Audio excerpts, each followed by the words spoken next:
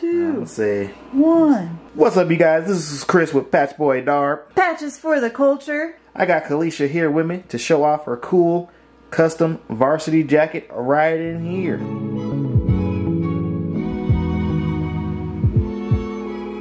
Kalisha, what have we done to this jacket so far? Alright, so I found this jacket at the mall, and what we did is we took off a big B on the front, and instead we added this K on here. Patchboy Darb made this for me. So we added this terry cloth material in here to add some texture to make it a chenille look and feel. I added some pins in here to make it more custom, so we have a little retro style with the Game Boy Color player here, and then we have a anime character from My Hero Academia. Alright, Kalisha, flip that thing over and let's see what we got on the back. We embroidered some skates onto the back of my jacket. So as you can see, the terry cloth color isn't the same as the pink, because if we did pink, you wouldn't even be able to see the skates. So we kind of just did like a color swap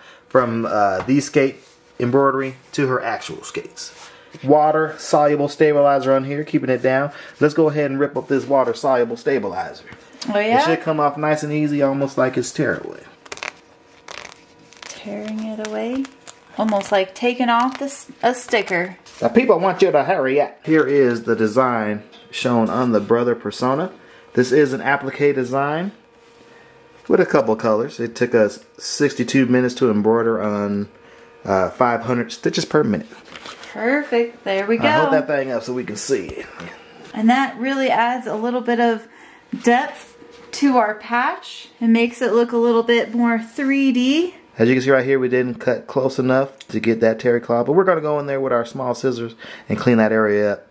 We also got some areas up here that didn't quite catch, but it's all good. There's nothing that a nice small pair of scissors can't fix. Also, guys, if you guys are wondering, this is the largest hoop that comes with the Brother Persona right over here.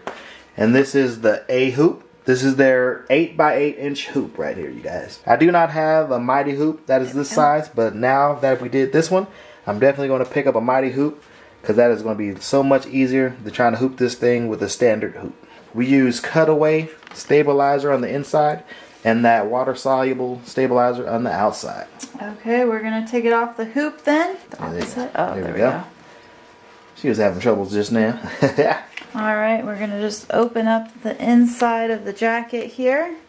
Unbutton it. There we go.